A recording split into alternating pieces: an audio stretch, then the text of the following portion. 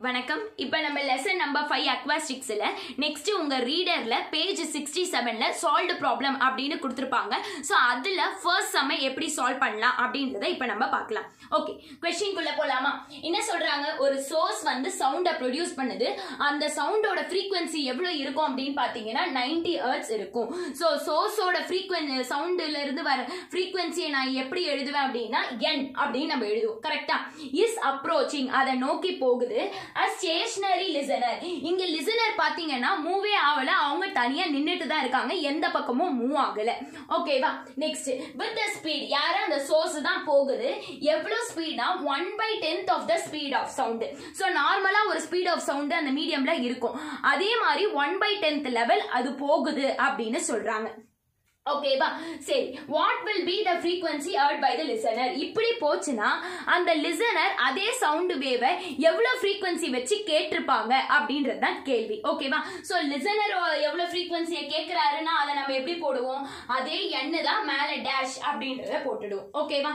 சரி, இப்போ இந்த மாதிரி ப்ராப்ளம் கொடுத்தாலே நீங்க மூணே விஷயம், எந்த பேஜ்ல கொடுத்தாலும் சைடுல ஒரு கோடு மாதிரி நீங்க போட்டுட்டு மூணே விஷயம் எழுதணும். ஃபர்ஸ்ட் ட்ரிக் என்ன எழுதுவீங்க அப்படின்னா சோர்ஸ் ஃபர்ஸ்ட் வரணும், செகண்ட் லிசனர் வரணும். ஃபர்ஸ்ட் செகண்ட் வந்து லெஃப்ட்ல இருந்து எங்க போனாலும் அது நெகட்டிவ் தான், ரைட்ல இருந்து எங்க வந்தாலும் அது பாசிட்டிவ் தான். அண்ட் தேர்ட் ட்ரிக்கா என்ன எழுதுவீங்க? நம்மளோட ஃபார்முலாவோட ஃபார்மட் n டேஷ் வந்து இங்க n ஆயிடும், மேலையும் v கீழையும் v, plus R minus first vl வரும், அதுக்கப்புறம் vs வரும் அப்படின்ற இந்த ஃபார்மட்டை நம்ம எழுதிடுவோம். ஓகே, இப்ப क्वेश्चनல கொடுத்ததெல்லாம் given எழுதிட்டு ஃபார்முலா போட்டு ஆன்சர் கண்டுபிடிக்கலாமா? வாங்க. இப்ப given என்ன क्वेश्चनல கொடுத்திருக்கான்? சோர்ஸ் மூலமா கொடுக்கக்கூடிய சவுண்ட் வேவோட frequency வந்து 90 ஹெர்ட்ஸ். சோ சோர்ஸோட frequency-ய நான் n ன்னு சொல்லுவேன். அப்ப n வந்து 90 ஹெர்ட்ஸ் எடுத்துட்டேன். நார்மலா speed of sound in medium v, அத v ஆவே நான் எடுத்துக்கிறேன். நீங்க கேட்கலாம், ஒரு speed of sound in medium ஏதாவது ஏர்னா 340 நம்ம போடலாமே, கரெக்ட் தான். பட் நம்ம போடும்போது நிறைய கால்குலேஷன் வரும். அதனால ஒரு ஸ்பீட் ஆஃப் சவுண்ட நான் v ன்னு வெச்சுக்கிறேன். அது எவ்வளவுன்னு எனக்கு தெரியல, v ன்னு வெச்சிருக்கேன். அதே வேல்யூ v னே நம்ம எடுத்துக்கிறோம் கடைசி வரையும். சரியா? சோ இது நார்மலா speed of sound in medium, அத வந்து நான் v னே எடுத்துக்கிறேன். Okay, bl is equal to 0. BL வந்து 0 போடுறேன். ஏன் அப்படின்னா ஸ்டேஷனரி லிசனர் அங்க மூவே ஆகல, அப்ப அவரோட திசை வேகம் எப்படி நான் சொல்ல முடியும்? அது 0வா தான் இருக்கும். சோ 0. ஓகேவா? BS எடுத்துக்கலாம். அடுத்தது BS வந்து பாத்தீங்கன்னா என்ன சொல்றாங்க? இங்கே உனக்கு அழகா தெரியுது, 1/10 ஸ்பீட் ஆஃப் சவுண்ட். சோ 1/10 அது கூட இன்னொரு speed of sound, normal speed of சவுண்டையும் நான் இணைச்சேன்னா அதுதான் என்னோட சோர்ஸோட வெலாசிட்டி அப்படின்னு சொல்றாங்க. அப்ப BS is equal to இங்க இருக்கக்கூடிய 1/10 போட்டுடுவேன். இந்த ஸ்பீட் ஆஃப் சவுண்ட v ன்னு எடுத்துக்கன்றதுனால into v அப்படினு போட்டுறேன். என்ன கண்டுபிடிக்க சொல்றாங்க? n dash கண்டுபிடிக்க சொல்றாங்க. சோ given எப்படி எழுதுவீங்கன்னா உங்க ஃபார்முலா ஃபார்மட்ல எழுதுவீங்க. ஃபர்ஸ்ட் நம்ம ஃபார்முலா ஃபார்மட்ல என்ன வருது? n வருது. சோ n என்ன கொடுத்திருக்காங்கன்னு பார்க்கணும். அடுத்து என்ன வருது? v வருது. சோ v ய நம்ம எப்படி எழுதுறோம்? அடுத்து என்ன வருது? bl வருது. அடுத்து vl என்ன? அடுத்து என்ன வருது? bs வருது. அப்ப vs என்ன? அப்புறம் n dash. இப்படி நீங்க ஃபார்முலா ஃபார்மட் பிரகாரம் given எழுதுனீங்களா ஈஸியா இருக்கும். ஓகே, இப்போ நம்ம இந்த ப்ராப்ளத்துக்கு என்ன ஃபார்முலா யூஸ் பண்ண போறோம்ன்றத பார்க்கலாமா? சோ இப்போ நான் என்ன பண்ண போறேன் அப்படின்னு பாத்தீங்கன்னா n dash is equal to n, இது காமனா இருக்கு, into bracket போட்டுறேன். மேலையும் v கீழையும் v. மேல எனக்கு vl வராது. ஏன் வராது அப்படின்னா இங்க vl 0வா இருக்கு. கரெக்ட்டா? அப்ப எனக்கு மேல vl வருமா? வராது. அப்ப இங்க பாருங்க, n of v plus or minus vl divided by v plus or minus vs. ஓகேவா? இப்படிதான் என்னோட நார்மல் ஃபார்மட். ஓகே, இந்த n dash அப்படியே போட்டேன், n அப்படியே போட்டுட்டேன். இங்க vl எனக்கு வராது 0, அதனால மேல வெறும் v தான் இருக்கும். அந்த v ய போட்டாச்சு. v, இந்த v இப்படி வர வச்சிட்டேன். இப்போ இங்க பிளஸ்ஸா மைனஸா அப்படின்றத நான் இங்க கண்டுபிடிக்கணும். எப்படி அப்படின்னா क्वेश्चन நல்லா கவனி. இந்த சோர்ஸ் வந்து approaching a stationary listener.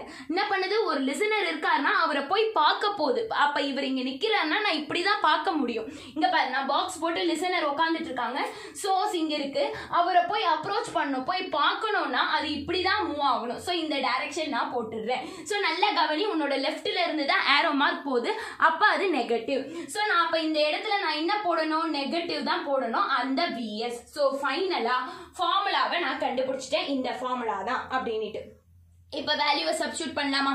Okay, என்னோட வேல்யூ என்னது இந்த ஃபார்முலா? இப்போ என்னோட வேல்யூ என்னதுமா 90 டிவைடட் பை v நான் என்னவா போட்டிருக்கேன், v னே தான் போட்டிருக்கேன், எந்த வேல்யூ எடுத்துக்கல, ஏன்னா எனக்கு கால்குலேஷன் ஈஸியா முடியணும்ன்றதுனால.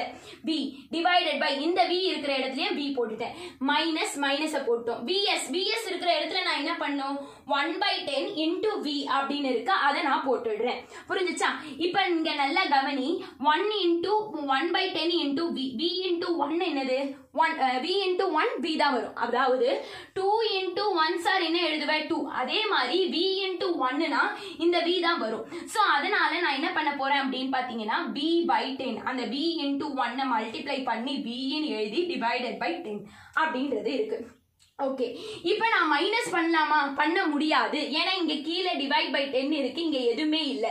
ஸோ இவங்களுக்குள்ள நான் எல்சிஎம் எடுத்துட்டு தான் மைனஸ் பண்ண முடியும். இங்க கவனி, v பை ஒண்ணுமே இல்லைன்னா கீழே அது 1ன்னு அர்த்தம், மைனஸ் v டிவைடட் பை இங்க இருக்கக்கூடிய 10. இப்போ நம்ம என்ன பண்ண போறோம், எல்சிஎம் எடுக்க போறோம், ஆர் கிராஸ் மல்டிபிளிகேஷனும் நம்ம பண்ணிக்கலாம். என்னது, இந்த 10 இந்த விக்கு 10 வந்து என்னது, அதோட எதிர் திசைக்கு போகும், 1 அதோட எதிர் திசைக்கு போகும். ஸோ 10 அதோட எதிர் திசைக்கு போச்சுன்னா 10v மைனஸ் 1 அதோட எதிர் திசைக்கு போச்சுன்னா 1 into v என்னது, வெறும் v தான் வரும். சோ v டிவைடட் பை இது ரெண்டுத்தையும் நான் மல்டிப்ளை பண்ணிப்பேன், இவங்களை சமமாக்கணும்ன்றதுனால இது ரெண்டுத்தையும் நான் மல்டிப்ளை பண்ணா 10 into 1 சார் 10 தான்.